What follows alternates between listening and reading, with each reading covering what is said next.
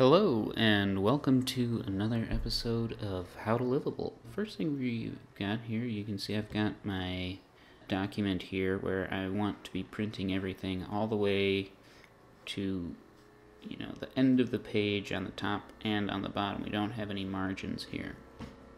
And if we go into print preview, you can see that some of the text on either side is going to get cut off when it prints, even though I have the margins set all the way to the end.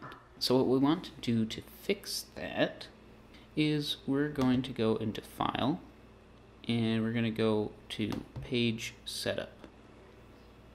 And what we want to do where it says Paper Size, we're going to go into Manage Custom Sizes.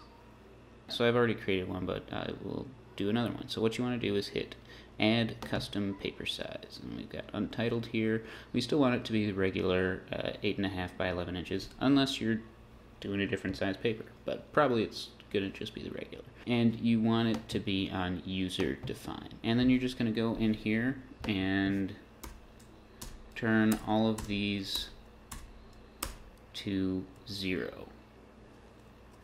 Alright. And then you can change the title of this if you want. No margins 1. And then hit OK. And OK again. So now we've changed the printing setup to 0 margins. So if we go back to print preview, it will have updated. So yeah, you can see here the text goes all the way to the edge on either side.